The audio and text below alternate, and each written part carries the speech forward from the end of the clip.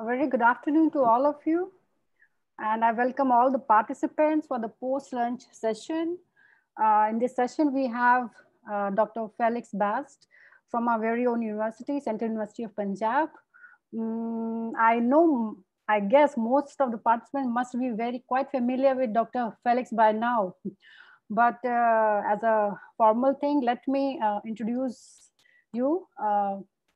I would say somebody who is actually knitting up all this program together and making it happen. So Dr. Felix, he is associate professor at our university, Central University of Punjab.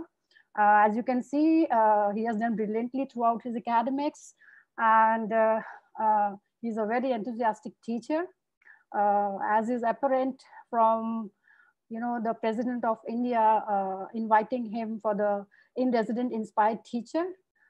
He is an elected National Core Committee member of INEAS, and he's heading biology and the medicine area. Then he's also a member of National COVID-19 Task Force by INSA, and also induced by Indian Scientists' Response to COVID-19.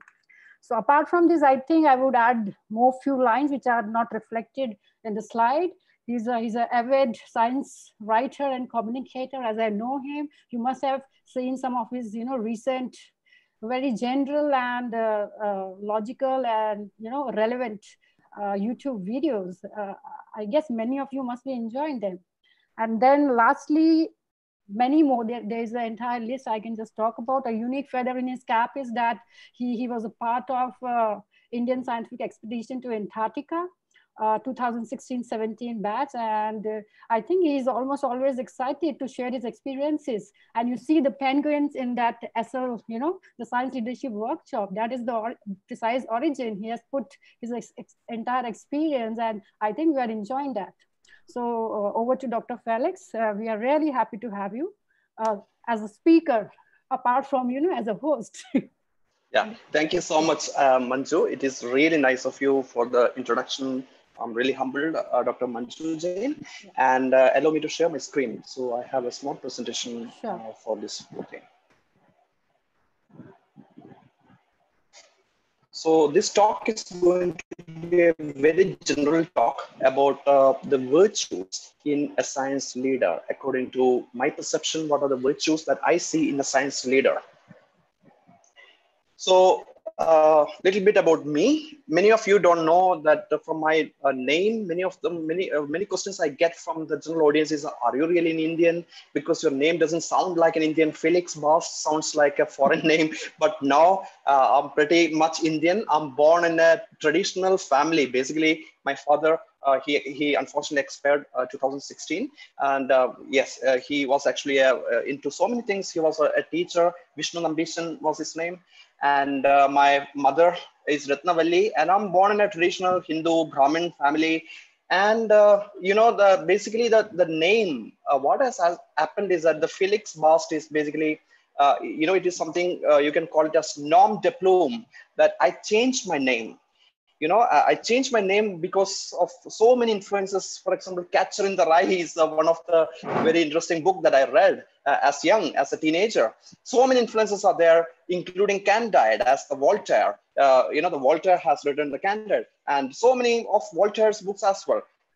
How many of you know that Voltaire's name was not Voltaire? It was Francois Marie Arouet, and he changed his name to the Voltaire because of so many reasons. And my name itself was earlier named Srijit Vadake Matham Nambishan, is basically a religion and caste identifying name. So I don't want to associate my name with that kind of connotation. I was more like an iconoclast or a maverick when I was young. So of course I was a big time a cat lover. I love cats a lot. And my name, my surname, Bast, as you can see, is basically a goddess of cats in ancient Egypt. This is a statue of the Bastard from the British Museum, London. And this Bast is basically the goddess of cats. And Felix itself is the name of, the scientific name of Felis, which is quite similar to Felix. Felis is the scientific name of the cats, Felis domesticus. And also, as you know, the Felix is a very famous character in Disney character of, the cat character. So I was an avid cat lover. And yes, of course, the icon of Maverick times, of my teenage days, actually asked me to change my name. So I did it, and now looking back. So, well, now coming to the science leadership, according to me, the science leadership is, it is not a position or a title. That is what many people get confused about that. According to my perception, it's nothing to do with the position. It is an action and example, how you actually lead your life in according to with the scientific thinking and scientific temperament to make you a good leader. It's nothing to do with your leadership. The position. So leadership is all about the actions. So it's a very interesting quote by Rumi, the Persian, the scholar as well as the poet. Yesterday I was clever, so I wanted to change the world. Today I'm wise, so I'm changing myself. So I think it's a very profound wisdom that is being relayed in this Rumi's quote, that we ourselves have to change, and ourselves have to, live in accordance with nature and in accordance with the scientific thinking to become a better science leader. So great science leaders don't preach what to do. As per my, my perception, the great science leaders show you how it is being done. You yourself becoming a part of the scientific missionary. So as a leader, we should empower others than anointing ourselves as supreme authorities. That is how I consider the science leadership. So, if you anoint yourself as a supreme authority and forcefully, give the preaching to others, then definitely you're not going to be a good science leader. This is also one of my favorite quote. This is by famous, he's a famous Stoic philosopher. If you accomplish something good with hard work, then the labor passes quickly, but the good endures. If you do something shameful in pursuit of pleasure, then the pleasure passes quickly, but the shame endures. So it's extremely important. The virtue is very important quality of a science leader, and defining what constitutes a virtue, good virtue, is extremely important. So that is why I would like to spend some time with you all about talking about the virtue. So for me, one of the greatest leaders, not just merely science leader, he's more like exploration leader, is Ernst Shackleton. He did a fantastic, probably most well-known expedition to Antarctica in 1914. And guess what? His expedition in Endurance, the ship that he took is called Endurance. It was a failed mission because he couldn't even reach Antarctica, but still he is revered as the best ever a leader can ever have. So many of his qualities. So to recite his story, he actually started from South Georgia. He went all the way to the Queen Maudland, but right here somewhere in October 1915, his ship, the Endurance, got stuck in packed ice. And, they have to abandon that ship, and the Endurance sinks in November 1915, and it has crushed and abandoned, but all the 28 men, friends, he could save all the life because of his pursuit of, the grit and excellence. So that actually makes a great leader, even in terms of trouble, how you are actually leading an organization. So that this is basically a failed mission, but still it also depends on how you define the failure. Is this a failed mission? According to me, it's not a failed mission. Even though he couldn't able to reach Antarctica, he could save all the lives. The 28 men he saved because of his perseverance and because of his determination. So I think that is the greatest quality of any science leader. So his original plan was going to Antarctica through the Queen Maudland. And I was fortunate to be part of this Queen Maudland, India's Antarctic station. One of India's Antarctic station called Maitri is somewhere here, and I could able to spend 2 months in the Maitri. So that is what I would like to tell you. So failures make a great science leader. That's really, really important. So it's not that failures are the opposite. Many people, especially youngsters, consider failures as an antonym, the opposite of the success. But I won't say that. The failures are not antonym, but it's a part of the success. So if you ask me what the science is, my answer would be learning from the failure. That's how the science makes progress. So famous British philosopher of science, Karl Popper, call it as falsification. That is exactly how we are progressing, through the feedback loops. So failures, we should treat them as inflection points and information to inform the future decision. Exactly, that is how the Bayesian logic works. Learn from the failure for the further improvement. That is exactly how the science works. So it's a very famous quote by, again, a Stoic philosopher, Marcus Aurelius: the impediment to action advances action. What stands in the way becomes the way. So all these failures and all those impediments, all those obstacles pave way, makes us a better leader. So a good science leader is someone who knows the scientific thinking. That is extremely important. That it's a great asset of any science leader is to know what the scientific thinking is all about. So, well, as a young leader ourselves, we all know that the paper rejection happens most of the time. Lab protocols also doesn't work. So don't let those failures demotivate you. The ability to learn from failures is the most important quality a science leader can ever have. So authoritarian leaders aren't good for science at all, as science by itself has no authorities. It is anti-authoritarian, the scientific method, because even a school kid can criticize the scholarly papers of Nobel laureates, and that is how the science grows. So if you're authoritarian man can be a good science leader, that is a wrong conception according to my perception. Science leadership is all about influence, but not authority. So how you are influencing through ethically and moral manner. So influence, again, doesn't mean that you're in a mad rush to create lots of tremendous followers like politicians do, but they are in a mission to foster scientific temperament in the society, make science works, and create better mentors and leaders of tomorrow. So that is extremely important. That is how I actually define who a science leader is. So this is a graphic which I got from Skill Camp, and this actually shows you the difference between who a boss and a real leader is. So leader has to be part of the grassroots level worker. And if you think the leader as a boss, like the boss here, he is actually commanding the workforce to do this and leading the thing. No, that concept is really wrong. Basically that concept is wrong. The leader has to be of this way. So to quote Arnold Glasow, a famous author, a good leader takes title little more than his share of blame and little less than his share of the credit. A good leader takes a little more than his share of the blame, a little less than his share of the credit. So I think that the quote is really profound here. Another very interesting quote by Simon Sinek, another famous author: a boss has a title while the leader has the people. So if you really want to have the people, then only way is to become part of the grassroots level rather than being an authoritarian leader. That is how the leadership works. A great science leader should nurture wild ideas, curiosity, and creativity, friends. And she will promote out of the box ideas and tinkering rather than the planned work. Yes, the research has to be curiosity driven to have a massive impact. The paradigm shift, as per the Thomas Kuhn, the American philosopher of science, the paradigm shift happens through serendipitous discoveries rather than the planned scientific experiments. So public trust in science is strongly. That is the biggest problem right now, as I can see that,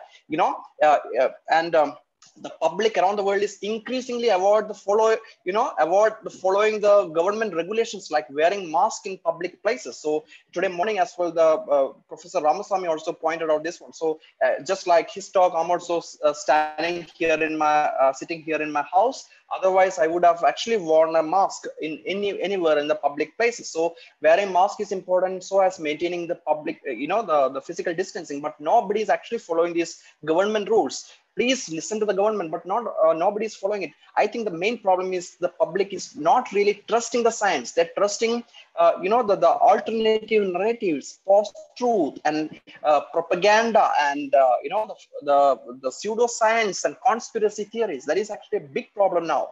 So according to me, the important asset of a good science leader is to build public trust in science. To build public trust in science, we as a leader should communicate the science in plain language, accessible to the masses. So that is the biggest asset of a good science leader. So a good science communicator will make a great science leader. So how good you are in communicating the science, that determines how good a science leader you can be. If you ask me who is a good science leader, one example, I can easily give you Carl Sagan. Carl Sagan is a very great science communicator. You might know the Cosmos, one of the book that I read in school days that actually contributed me to choose a career in science. So this is his own statement. We are like butterflies who flutter for the day and think it's forever. We think ourselves that we are the really that important man and woman in the world, but actually we are not. We are just a star dust. You see, that is actually the statement by the Carl Sagan himself.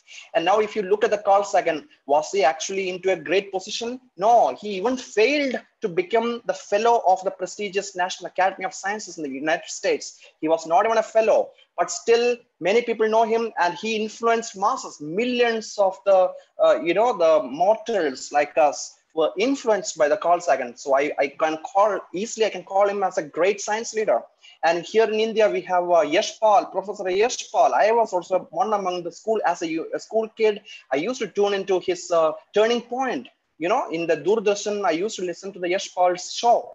So Yashpal is also a great science leader because he influenced millions, I can say.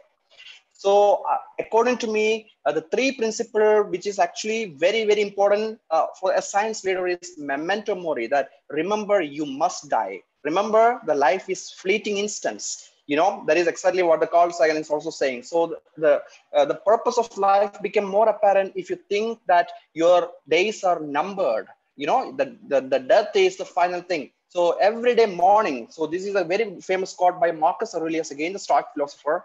When you arise in the morning, think of what a precious privilege it is to alive, to breathe, to think, to enjoy, to love. That actually makes you purpose in your life. That is really important. So carpe diem is another mantra which I love and I follow in my life. Seize the day. That is what the Stoic quote means. To be mindful.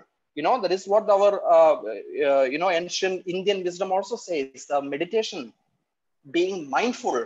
And, for a science leader, active listening is very, very important. We have to listen to others, especially with the mentoring, that yesterday Professor Kang was speaking about mentoring, and she has emphasized, that a good quality of mentor is to listen actively. So that active listening is really, really important. Amor fati is another very important mantra which I follow. Love for the fate.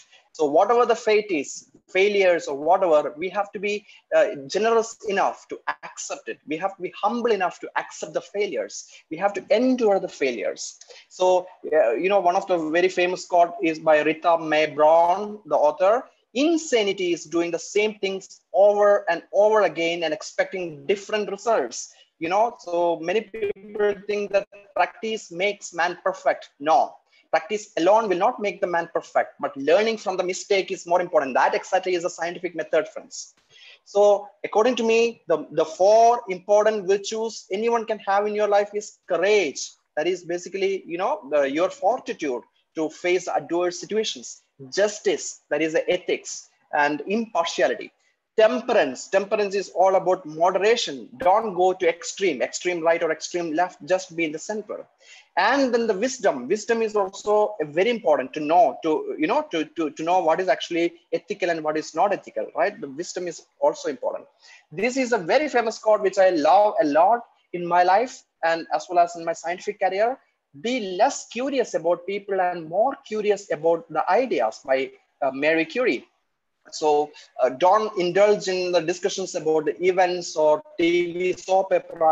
I don't really follow it in my life, but I'm more curious about the ideas rather than the people. So that is, I think that this has to be the leadership, one of the asset of any science leader, be more interesting about the, we have to foster to get more and more ideas rather than, and we have to actually impersonalize whoever the person says. Having a personal grudge on that person, just forget it. So if whatever things have happened with your colleagues, never take it for a long time. Just forget what has happened and just move on and just concentrate only on the ideas.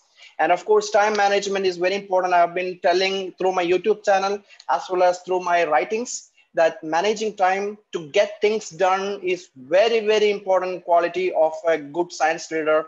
But unfortunately, people are really stuck in time management because they really don't read much about how to manage the time effectively. Some practice which I like and I've been doing for years, and I find it really interesting, are bullet journaling, then weekly review, For example, every Sunday, I put up what is actually coming in the next week. I review it. Then scheduling over the to-do list. I do have a to-do list, but I tend to schedule the event, into my Google Calendar. That's really important. And prioritization of the task is really, really important. This is a very famous quote by 32nd American President Dwight Eisenhower. What is important is seldom urgent, and what is urgent is seldom important. So we really have to prioritize, the important task over the urgent task.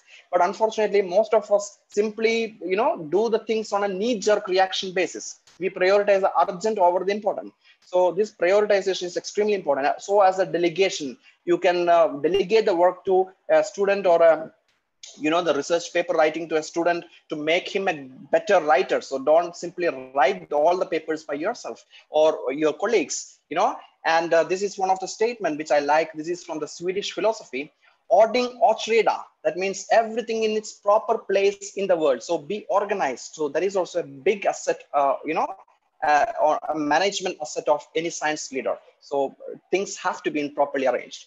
And one of my biggest influence in my life has been that I was privileged to be part of Bharat Scouts and Guides. And in Scouts and Guides, the motto is be prepared. So being proactive rather than reactive, rather than this knee-jerk reactions or reactive, being proactive is extremely important asset of any good science leader. And this has come to me over and over again during my period in Antarctic mission, in Antarctica. So prepared to face any kind of adversities in your life. So that is what makes a good science leader. So this is a quote by Abraham Lincoln. If I had 6 hours to chop down a tree, I would spend first 4 hours sharpening the axe. So that is what the preparation is. The key is all on the preparation. Automation, I love automation. And I'm also so much into online teaching because I'm also part of the Ministry of Human Resources and Development's flagship program called SWAYAM. I'm also part of, I do have a course coordinator. I'm a course coordinator. I do have a course in SWAYAM. And that is also the same thing. So online teaching, if you do some work, if you set it, and then, things are automated and it becomes habituated. So that is really, it saves a ton of your time. And I'm a big fan of automation. This is a famous quote by Alexander von Humboldt. I like him a lot. I read most of his books. The most dangerous worldview is the worldview of those who have not viewed the world. So we really have to open up our mind to be receptive on new ideas and to see what is actually happening around the world. What are the best practices happening, and we have to integrate into our life. That is what my philosophy is all about. And Francis Crick, the co-discoverer of the DNA molecule, along with James Watson, his famous quote is that the dangerous man is the one who has only one idea, because then he will fight and die for it. That is actually the fundamentalism, right? That is actually the problem in our everyday life. The religious fundamentalism is there, and also terrorism. The terrorists also have just one idea, right? And they're fighting to save that idea. So I will never support that dogmatic approach in anybody's career. So virtues in a good science leader, for me, if you ask me, a good science leader should always consider reason. You should always prioritize reason over emotion. Objectivism or stoicism is extremely important. So the truth, if it's true, say it out true. If it's false, say it out false. Don't be, considerate of something else. So intellectual humility is a very, very important characteristic of any good science leader. So intellectual humility is that, you should understand that we all have limits. And of course, we are not know-all. Dunning-Kruger syndrome in the psychology, you might know that. If you think that, you're super smart, then chances are high that you don't know the world, really. So we should accept that we really don't know many things. So it's a very famous quote by a good leader and a great leader is humility. And the quote by the Plato is, the only true wisdom is in knowing you know nothing. So if you really know, if you accept that you don't know everything about the world, then that itself is wisdom. And I think that intellectual humility is a great asset of any good science leader. So another important asset is compassion. Compassion is empathy and goodwill. So empathy is actually, looking at the perspective of the second person, right? Goodwill is extremely important to wish the other person all the best. to see that the person recovers from the hardships. So that exactly is what you call compassion. And also self-compassion is also important. So we should really know our own limits, and we should be compassionate about ourselves, because depression is alarming, friends. So we should actually, have some compassion about ourselves as well. We are all animals, right? We are a human being. Grit is extremely important for fortitude and determination. So one of the famous quote by Angela Duckworth, the American poet, is the enthusiasm is common, but endurance is rare. The same endurance of the Ernest Shackleton and many others. So that endurance, the fortitude and determination, grit is actually lacking in many of the good, the science leaders of today. And critical thinking, ingenuity, the new ideas to foster, all these are really important characteristics. So as balanced, moderation, or the Swedish concept of lagom, not in either of the extreme, just go to a balanced or moderate or temperance view of the life is extremely important. And the temperance is eat not to dullness or drink not to elation. That same temperance is also applicable tremendously in the sciences. So, going to both the extreme is not a good asset at all. So according to me, citizen of the world and creature of the earth is very important asset of any good science leader, because citizen of the world, we should actually prioritize world as a one rather than, speaking something else. The world, we have only one home, that is the planet. And most of the problems that we face today are, the problems that the whole world is facing. For example, poverty, hunger, or the climate change. All these are really important. And creature of the earth, we are simply creature. We have to be considerate of the ecological niche, environment, the carbon footprint, everything matters. And I think those have to be the priorities of any good science leader. And intelligent dissent over passive agreement. That point is really, really important.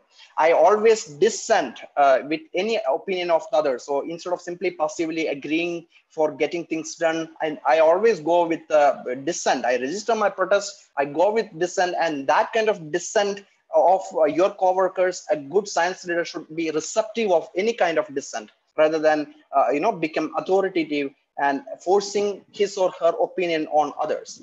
And Oxham's razor concept is really important. The simplicity, simple solutions tend to be far more elegant over complicated solutions. Frugality is important to save the resources.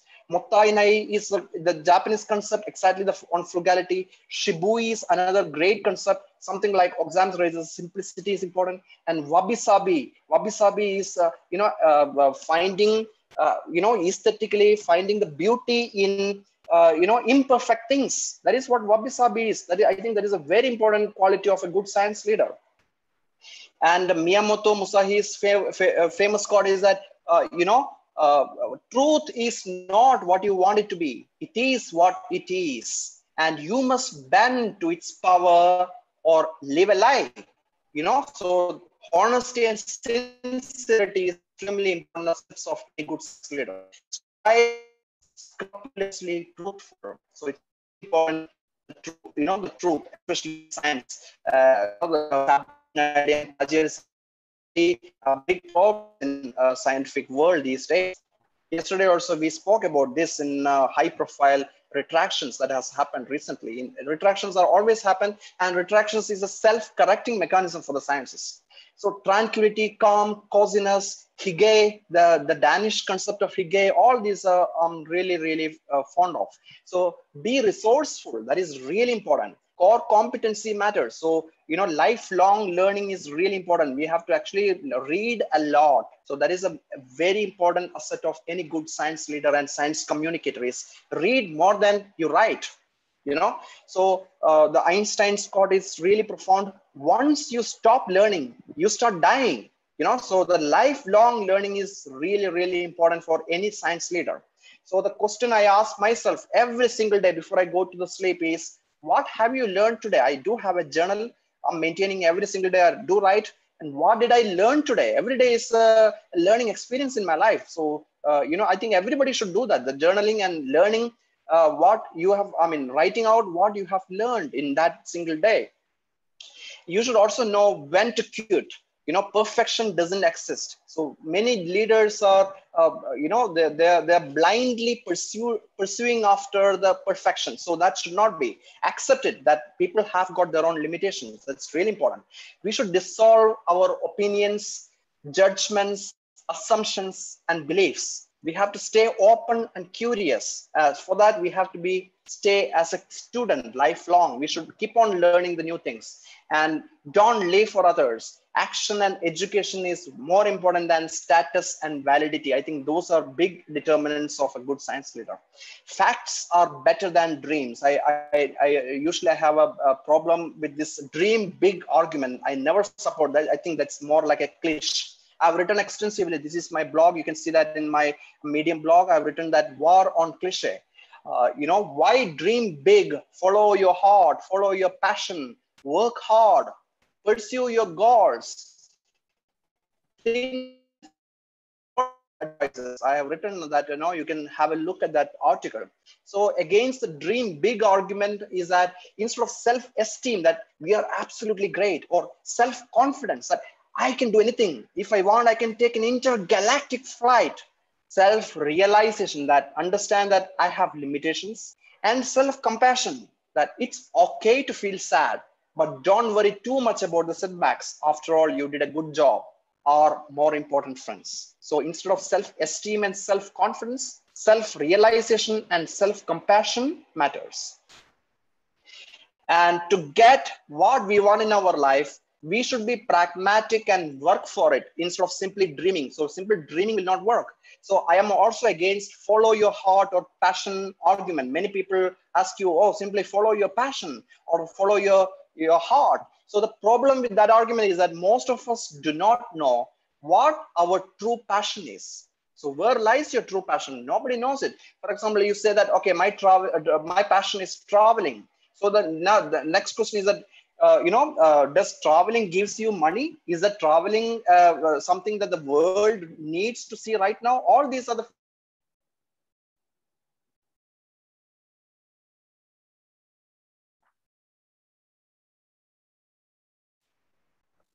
yes. So we need to find a fine balance between what you love, what you are good at, and what the world needs, and what gives you financial support, and so on. Everything matters. So what gives you the financial support? So of course you have to find, the mean to sustain your life. So everything matters. So ikigai is a very good Japanese way, which I learned during my PhD time in Japan, to find the purpose in life. So you can search out or read my blogs on how to implement the ikigai in your life. So also beware of the Dunning-Kruger effect. Passion leads to overconfidence, and overconfident people make foolish decisions in their life. So it's really, really important to be aware of the Dunning-Kruger. Some of the books have immensely helped me to have my own worldview on Meditations by Marcus Aurelius, On the Shortness of Life by Seneca, The Art of Living by Epictetus. All these books are more than 2,000 years old. And I'm happy to note that the first speaker of this program, Professor Ashutosh Sharma's favorite books are, one of his favorite book he recently shared is Meditations by Marcus Aurelius too. I strongly suggest everybody to see what these books are, especially on this Art of Living. It's a fantastic book by Epictetus, written 2,000 years old. And that philosophy is amazing. This is full of wisdom. So who is a science leader? You might ask me, who is a science leader? Yeah, especially in India, can you name few science leader? Friends, I can name a number of science leaders. Let me name few. Bharat Ratna, Professor C.N. Rao, Professor Ashutosh Sharma, Professor Chandrima Saha, Padma Shri, Professor Dipanga Chatterjee, Professor Gagan Kang, Mrs. Dr. Kiran Mazumdar-Shaw, Professor Magdalena Skipper, Professor R.K. Kohli, Professor Ramakrishna Ramaswamy, Professor Renu Swarup, Professor Chandra, Shekhar C. Monday, Professor Shahid Jamil, Professor Shopana Sharma, Professor Shubha Tole, Professor Ella Shashidhara, Professor Alok Thawan, everybody, they are all good leaders, friends. All have lots of interesting attributes, all are from humble beginning. They are not self-made science leader. They all have humble beginning. Almost everybody has been educated in government school, just like me. I'm also educated in a government school. In my language of instruction during my school days was Malayalam. So most of them actually went to the government school and they learned that in their own language. Achieved international recognitions by themselves without any political tactics. So that is why I actually respect them a lot. They're self-made leaders and they are all anti-authoritarian, and they do have great, and they have ingenuous, and they are compassionate. All these are the attributes of all of these leaders. And that is why the program, the science workshop that you are watching right now is, it's like a dream come true to my life. I could able to get all of them in our show, and I'm really, really happy. I'm really humble for all of your support to make this event, successful. So that is why I'm really happy about all these things. What is actually happening in this science leadership workshop. And this is what, if you ask me, just one advice for the science enthusiast in general is this. This is a quote from Lewis Carroll's "Through the Looking Glass." Now, here, you see, it takes all the running you can do to keep in the same place. If you want to get somewhere else, you must run at least twice as fast as that. So that means that, lifelong learning is the key. It's very important to stay a student, be humble and be humble. The intellectual humility is extremely important, rather than thinking that you know everything. No, we don't know anything. So yeah, that is extremely important. And I would like to end this brief talk with the famous quote by Albert Einstein. Life is like riding a bicycle. To keep your balance, you must keep moving. Wisdom is not the product of schooling, but of the lifelong attempt to acquire it. Once you stop learning, you start dying. We are going back to the same quote. Thank you so much for listening to me. Thank you so much, Felix. That was a wonderful talk. I hope all the participants must have enjoyed it, and I see the inbox full of questions for you. Your leadership emphasis on the virtues, taking failures as success, ways to success, and focusing on the process rather than the end result. And definitely for the younger, the science students and all, the important practical notes on time management and developing the positivities. And as for the PIs, it's the responsibility of the supervisors to portray the so-called negatives, the way the world is taking, to actually bring out the positives from the negatives. So everything we know in today's world, success, and success. But then how do we actually take it? How do we define it? If somebody is success by, good or bad ways, people tend to overlook the path. But we as supervisors need to induce the path is very, very important. In the long term, that is really going to make you complete and a future, a true leader who is working along with the team. It's a team thing. So with this, I put up some questions for you.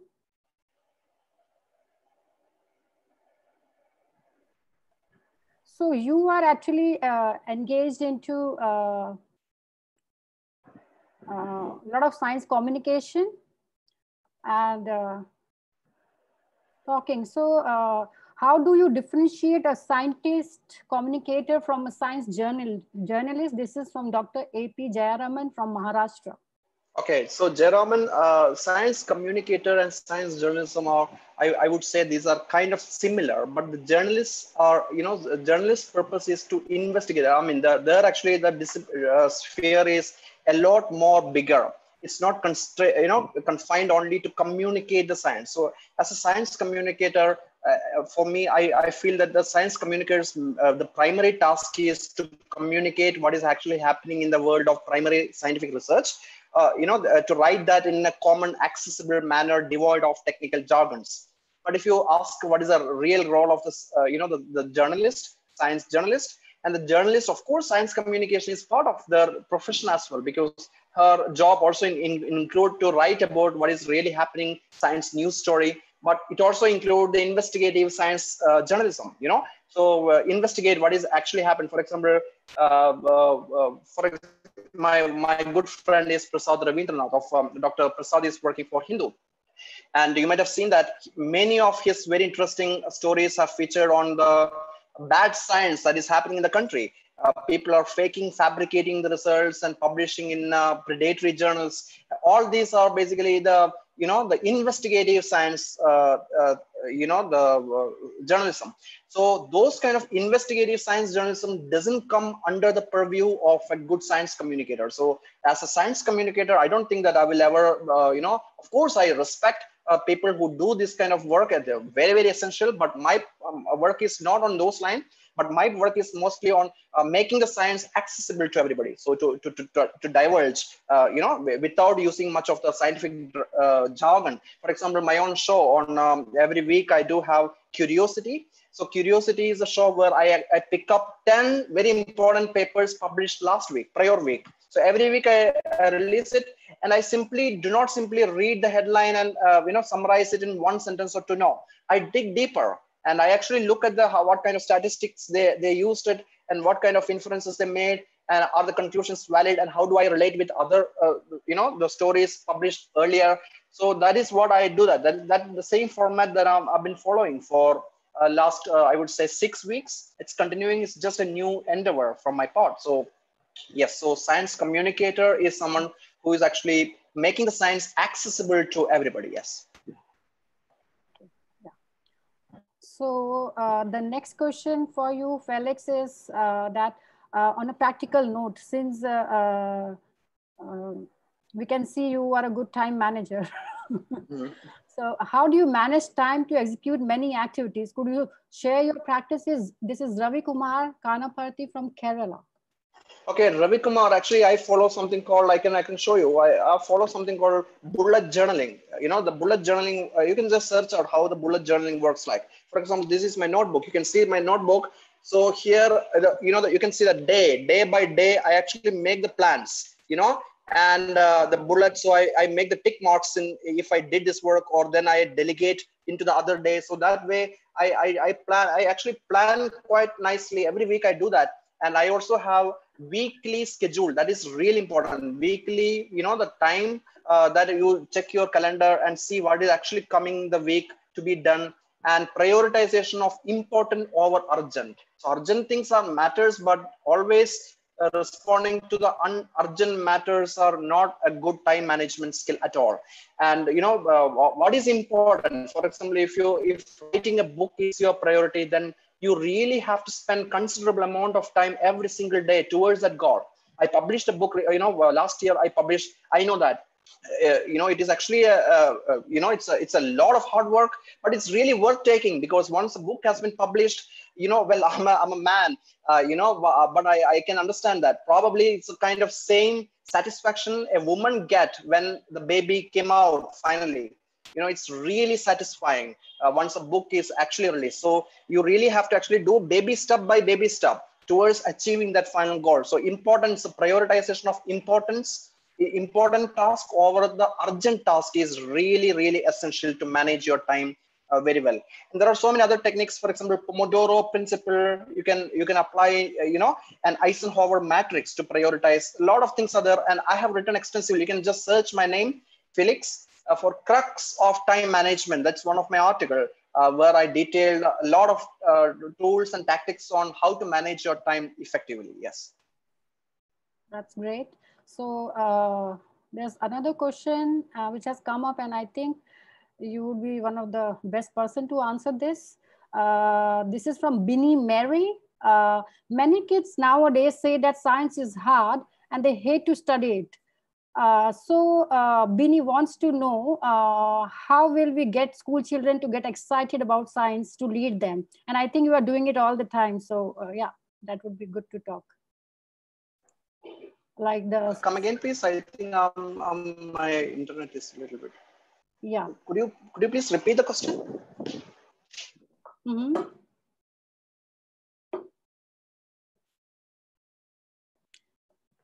Yes, Felix, you can listen to me.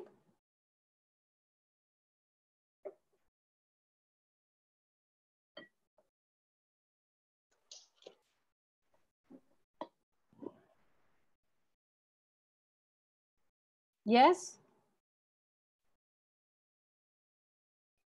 Manju, could you please repeat the question? Yes, Felix. So this is Binny Mary from Meghalaya. Okay. And she's Okay. asking, many kids nowadays say that science is hard and they hate to study. So she wants to know how we Okay. Okay. get the school children to get excited about science to lead them. And I think you are doing pretty good in that direction. So, Yeah, yeah, yeah. So science, see that I think that one important thing is that science, to make science exciting for the kids, I think we have to actually make a storyline fashion to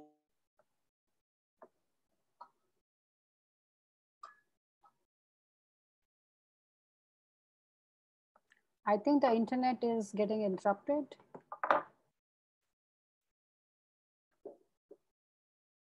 I think he'll be just back.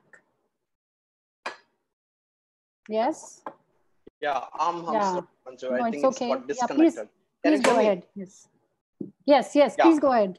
Yeah. Yes. So, yeah, the answer would that to that question would be that for make the science more accessible to the kids. So instead of simply saying the facts, you should actually put more interest on you should actually look at the concepts. So we have to actually say that concept more important than merely putting the facts. And to increase the children's curiosity on the science.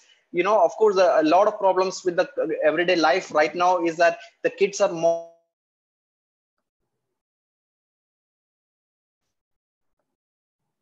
Yes.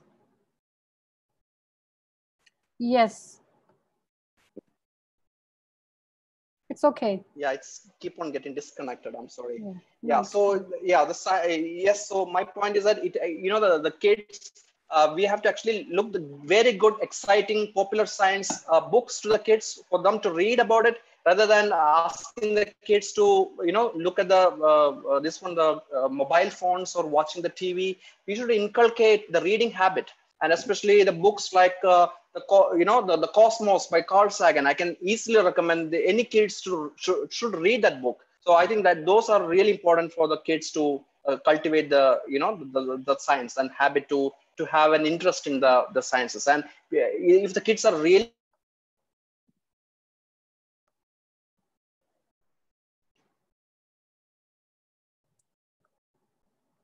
Yes, he needs to be getting back again. Yep, it's okay. and if the kids are really small, then the parents have to read out the exciting scientific stories to the kids. All those things are important.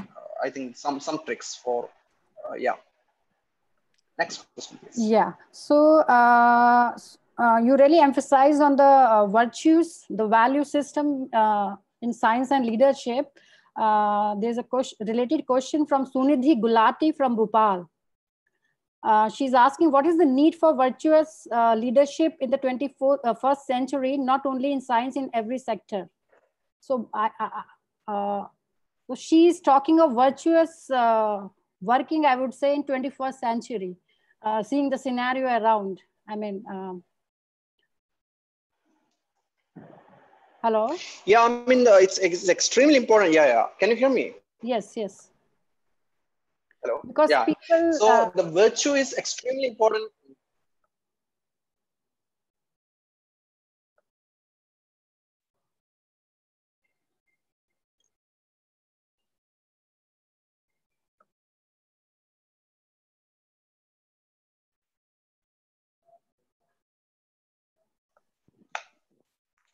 hello? Yeah. Yes. Yes. Yes, Felix, yes. I think my internet is really flaky today. Yes. It's Come okay. again. What is your point again? Yeah, so the virtues in the 21st century, I would say, in short, she wants you to comment on. Yeah, see, the science is always important. Virtues are extremely important, especially coming to the ethics in the science, because if you achieve a position through a wrong way, you are not going to be a good science leader.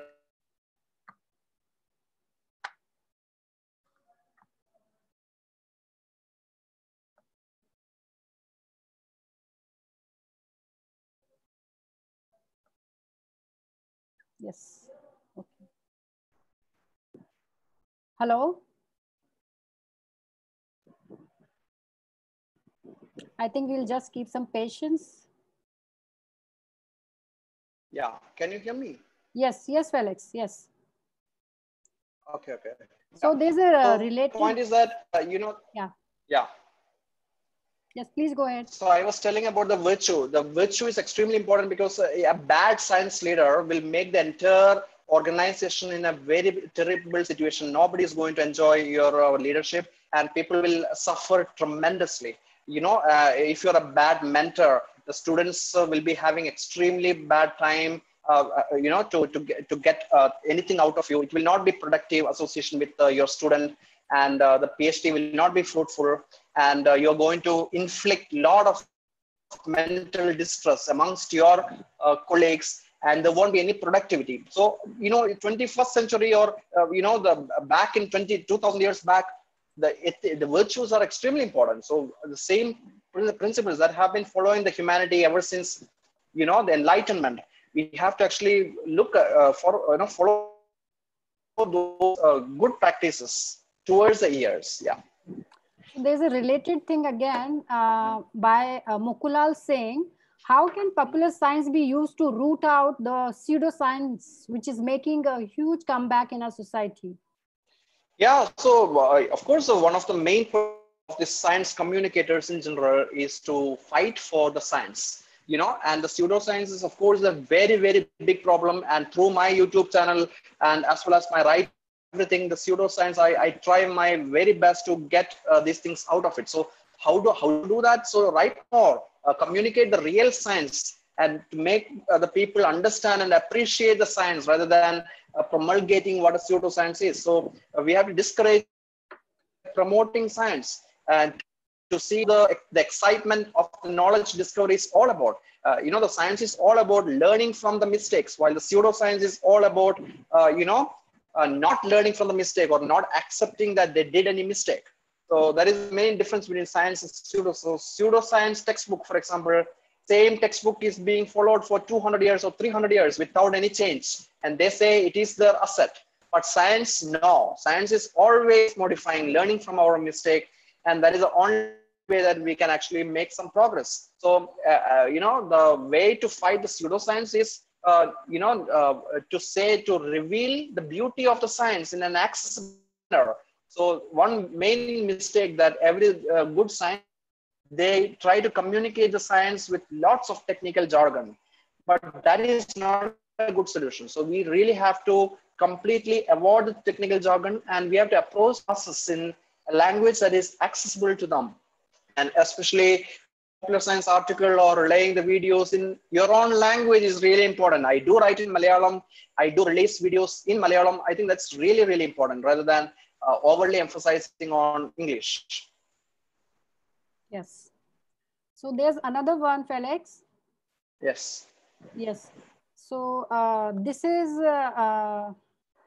quite a bit interesting on where do we put science fiction in science communication. It's by Pramod Sakharkar. Science fiction. Could you repeat the question? It's got disconnected. So it's a question from Pramod Saharkar, and he's asking, where do we put science fiction amongst the different aspects of science communication in general as a contribution to scientific temperament, science fiction and scientific temperament? Yeah, science fiction. Okay, the question. So science fiction is really important because it's a lot of imagination. So many things that we know today are actually the products of the tangible goods, are the products of the science fiction writers of the past or the artists. One good example I can recite is the airplanes. So airplane is nothing but it is actually inspired by the drawings, the prototype drawings of the Leonardo da Vinci of the ornithopter. That is what he said. He imagined orni means bird, ornithopter, that can design the bird like vehicle. So that kind of drawing has inspired the aeronautic engineers to design the flying machines, the so-called aircraft. So I think this fiction is really important because it actually makes the imagination a lot. It opens up the entire field of imagination for the students. So really important for have that. And those ideas that we gain, for example, I've read the Isaac Asimov, for example, he has written so many of these science fiction, and if you look at that, some of the Asimov's writing, you can say that a man with photosynthetic ability, so he don't have to eat, or drink anything. So this might have inspired it might inspire the future engineers, the genetic modifiers, to clone the chloroplast genes or Rubisco gene into the animal system. Who knows? I mean, we cannot predict how the future is going to be like. So I think the imagination is really important asset of any good science fiction. Yes. Yeah, that's really important. So another very, although I think many of us, the young supervisors and the new PhD students, we tend to see many of the science students and in different fields also getting reckless when when they get into the comparison box of a leader who is a boss and a leader who is a actual leader. So, in terms of achievements on a time scale. So that comparison thing, which is making students reckless, getting, the specified components within a specified time limit to show to the rest of the world, okay, I did what I was supposed to do, rather than what I should be doing. Manchu, I'm sorry, your voice is breaking. Could you please repeat the question again? Or maybe you can post it in the chat box. Yeah. So can you listen to me? Yeah. Now I think I can listen. It says that network bandwidth is low. So I don't know what is wrong. It's a question Go that ahead, please. It's a question that addresses the comparison Maybe I can of do my video. Yeah. I'm audible now? Yeah. Go ahead. So there's a question that is sort of trying to know when somebody gets into the comparison box of in terms of achievements, working under a true leader or a authoritarian, leader, or the boss kind of leader and a leader kind of leader. The comparison box. So it really makes sometimes students reckless. Okay, I'm not able to do this. The other person is able to do that. It is from Mridula from Assam. Yes, Mridula. So I think that recklessness that you're referring is all about, the perspective. So we really have to change our perspective to see what makes a good leader and what actually makes the so-called boss. The going along with the group thing or the herd behavior, what others do, we should also follow the same behavior. For example, others are publishing trash papers in impact factor journal, we should also publish trash impact factor journal. So without any of this the contribution, what contribution does that paper makes? Majority of the papers that are being published these days, the point which I keep on saying is that the papers, even in the high impact factor journal, are nothing but mediocre paper. They do something called random left and right of the spectra without any significant change in the knowledge sphere. So does this publishing those kind of papers make any sense? Yes, it does make only two things to you. It will help you get a job, and if you're already in a job, it will help you to get a promotion. Other than that, what exactly majority, or I can say 99.9% of the papers actually doesn't. Simply publishing is nothing but a technical, nobody can do it. There is no imagination. So, you're coming back to your question about a boss and a leader, it's all about the mindset. Are you going to respect a politician turned leader? Yes, it got interrupted.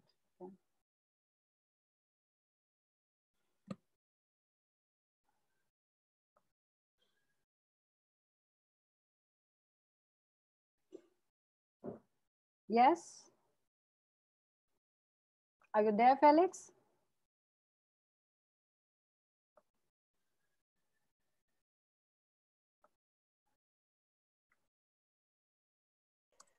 Yeah, it's working. Yeah, I got disconnected again. I hope it's okay now. Yes. So Yeah, Felix, did you that, hear? yeah, it's Yeah. okay. I think it's 4:30 and we should be concluding. Uh, Yes, yeah. yes. Yeah, maybe you can pick up one last question if we can do it.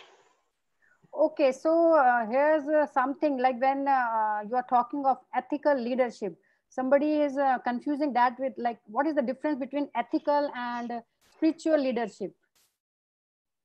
So it is by Rupalia. Spiritual. Spiritual leadership is, see, it's the term spiritual itself is really tough to define what is actually spiritual. You know, according to me, the spirituality or the God, if you ask me, do I believe in God? Yes, I believe in God. For me, the God is nature. So preserving nature is really important. So spiritual leadership, if the leader is preaching to conserve the nature, lead a lifestyle which is low carbon footprint, then I totally support that kind of spiritual leadership. You know, now the spiritual leadership and scientific leadership, what is the is there any connection? I don't know. I mean, it all depends how you define the term spirituality. You know, so for me, I define the term spirituality as someone who is living, leading a environmentally conscious life. He is the most spiritual man or a woman in the world, rather than someone who actually reads the religious texts. You know, what are the religious texts? If you look at them carefully, if you read it carefully, the profound wisdom is saying to respect the nature. So if you do that way, then of course that is a scientific way of living. So scientists are also saying the same thing, to lead a life as close to nature as possible, you know, rather than living a life of artificiality. You know, so the carbon footprint matters, carbon neutrality matters, and you know, the climate change is a major problem around the world. So what science says and what religion says is also kind of same, but it also depends how you define the religion. You know, so according to me, the religion, the message is very clear that we should respect our Mother Earth, and we have only one Earth, the pale blue dot. So we have to be living a life as close to the nature as possible. So that makes you a perfect science leader. Yeah. So thank you, Felix. So that's absolutely true. We are just a small part of that pale blue planet, again, which is a small, dot in the entire universe as you define it. And we should be, trying our best to contribute in our all small, virtuous ways towards, making it a better place to live for us and for the future Yes. generations to come. That was a wonderful talk, and I really appreciate of your ways of doing things, the unconventional ways, doing different things and doing them differently. So I think we all enjoyed it. Thanks a lot to Thank be you so there as a much. speaker. Yeah, thank you so much. Yeah, thanks a lot. Thanks a lot, Dr. Manju Jain, and it's a privilege to have you here. And I will see you Same again here. in, you know, we will be moderating some other sessions too. Yeah. Yeah, Thank you sure, so much. sure. And I will Yeah. see you all at 5:30. So our next session is at 5:30. So see you So all. now Goodbye. now he is in the role of a host. Yeah. Bye. Thank you. Yeah.